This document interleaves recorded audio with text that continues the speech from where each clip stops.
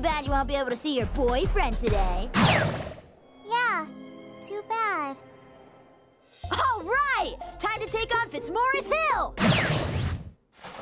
Sleddy! Monsieur Death! Old Betty! Classic! Okay, ladies, last one down buys the hot chocolate. Whee! Hey, not until I say go! Go? Okay! Does no one respect the time-honored traditions of competitive sledding? Nice sled, old school. But how's it handle? Not bad. I hope that's not all you have.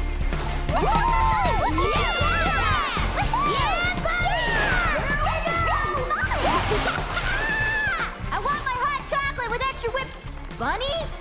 Weird. Bunnies! Whoa!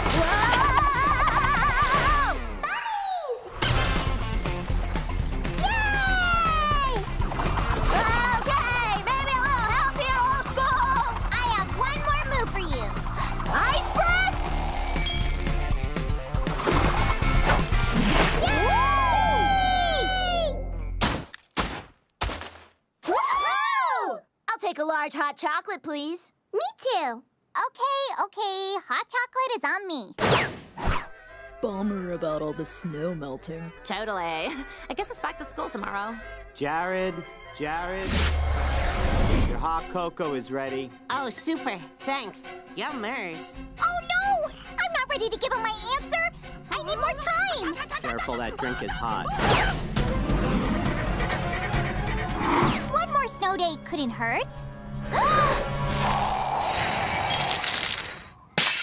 Snowwatch, day 30. Well, Bob, it's another cold one out here, and to make matters worse, Townsville has been overrun by Yetis. Yeti Watch, day 1. You're telling me, Nick, they seem to be attracted by all the snow. And what brings you to Townsville? Yes, this place is just so charming. The perfect winter resort. Oh, so true, darling.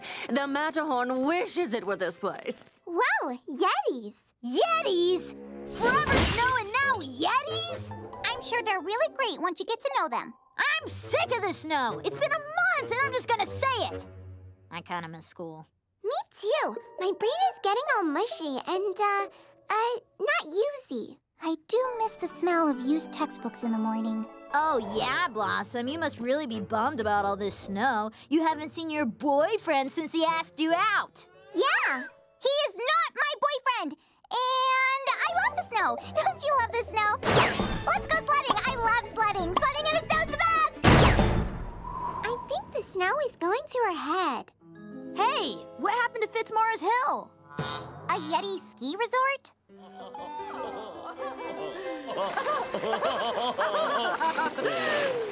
Poor people. So, our hill's been overrun by Yetis? I'm sure it's fine, Buttercup. There's plenty of room for all of us.